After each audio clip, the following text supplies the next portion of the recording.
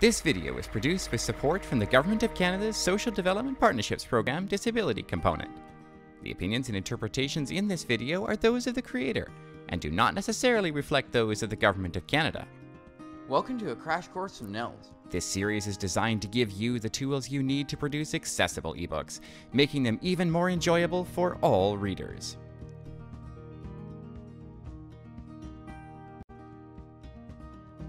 My name is Danny. I'm an accessibility tester with the National Network for Equitable Library Service. I was born blind, so I usually read books audibly or in Braille. My name is Caden Ferris. I don't have a sight impairment, so I can read print just fine. It's just reading print and understanding print are two very different things. Metadata shares information about a document with computers. Metadata appears in almost all documents that you work with on your computer. When you work on a document in Microsoft Word, for instance, metadata tells other readers who last modified the document and when. In the publishing arena, metadata is a very important piece not only of the distribution network, but also of the accessibility arena. So things like the title of the book, the author, the publisher, and the copyright date are all included in special classes of metadata. But when we look at it from an accessibility standpoint, there are also values which can specify how accessible a publication is, or some challenges that readers might experience with trying to use that publication. Metadata shares information about your publication with other potential readers, as well as the distribution chain. In a world of millions of books, metadata offers you the chance to set your publication aside from everyone else's. It exposes not only information about the book, but its content to anyone who has interest in that book, anyone who's searching for it, anyone who's archiving it, anyone who's thinking about making it available to their customers or readers.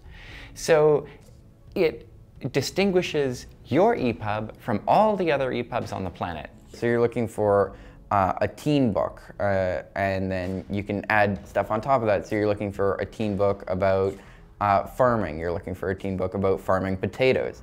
There may be 2 or 3 other books about teens farming potatoes, but if your metadata states that your book has descriptions of all the images, especially all the potatoes, then readers who are blind or low vision are much more likely to purchase your content over any others. There are 2 types of metadata, but both are really important pieces of the accessibility puzzle. That's because it's free marketing and great PR. External metadata is provided in something like the book's ONIX record. So this is a little file that travels through the distribution chain and helps potential readers find your content. You might manage these records with something like CoreSource. Now, older versions of this specification did not support accessibility metadata, so be sure you're using the latest version of the standard, like ONIX 3.0, for example. Now, internal metadata lives inside your EPUB. This is a series of tags that's read by the user's reading system and provides information about the book they're about to read. So they use these tags to select a book from their bookshelf and decide which one they want to read. When you provide accessibility metadata here, it tells readers with print disabilities how accessible that content is going to be and how easy it will be to navigate it. Internal metadata is provided through a series of tags in your book's OPF file.